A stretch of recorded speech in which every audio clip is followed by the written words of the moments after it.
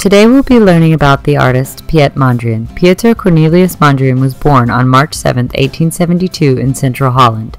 Early on, Piet proved to have a talent for drawing. His father gave him drawing lessons and took him into the countryside to sketch. In 1892, when Piet was 20, he moved to Amsterdam to attend the National Academy of Art. Traveling back and forth between Amsterdam and parts of rural Holland, he devoted all of his time to painting landscapes. First in the style of the Hague School, then gradually more and more abstract. The more abstract his work became, the more praise it received from fellow artists. At the same time, the more criticism he met from Dutch art critics. This man is totally confused. In 1909, Piet Mondrain joined a philosophical society. In his work, this translates into his well-known paintings that consist of horizontal and vertical lines, the horizontal representing the femininity and the worldly, the vertical, masculinity, and the spiritual.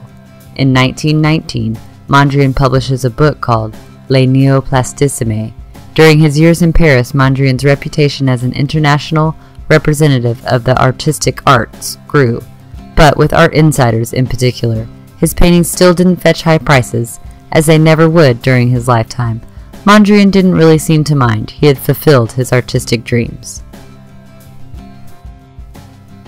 In 1914, fleeing Hitler and World War II, Mondrain moved to New York City, where he concluded his career with monumental works like Broadway Boogie Woogie and Victory Boogie Woogie.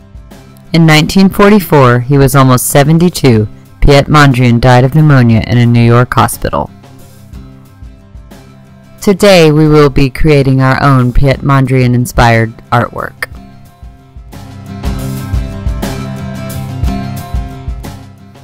Step 1. Place 2 to 3 vertical black stripes on your paper. Use the glue stick to glue the stripes down.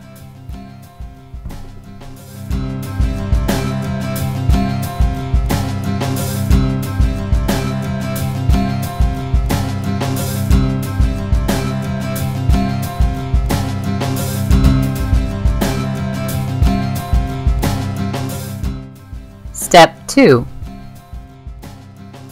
Plan your horizontal stripes. You will want to use 2 to 3 horizontal stripes as well. Plan where you want to place them on your paper without gluing them down.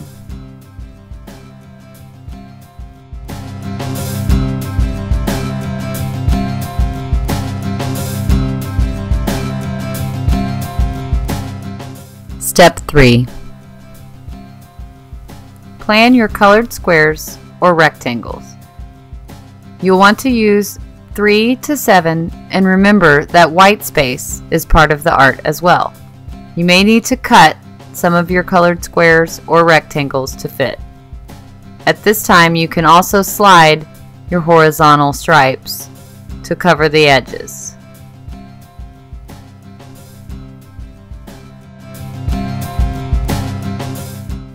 Step 4. Glue down your colored squares or rectangles.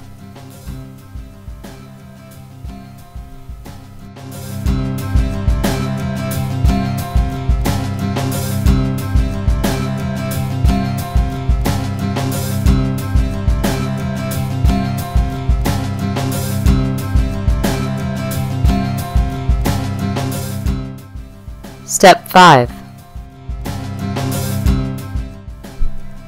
Glue down your horizontal stripes. Be sure to cover the edges of your colored squares or rectangles.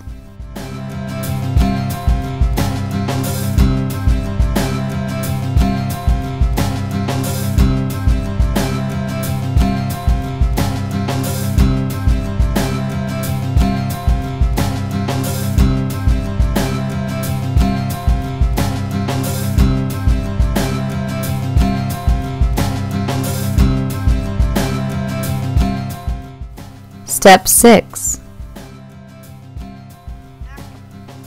Cut any excess paper off of the edges. You can do this by flipping over your paper and running your scissors along the edge.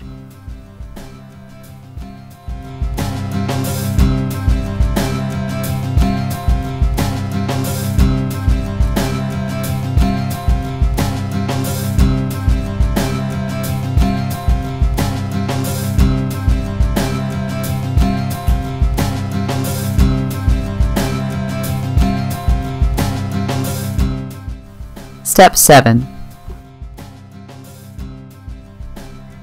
Glue your masterpiece onto the black paper and sign your name with the white crown.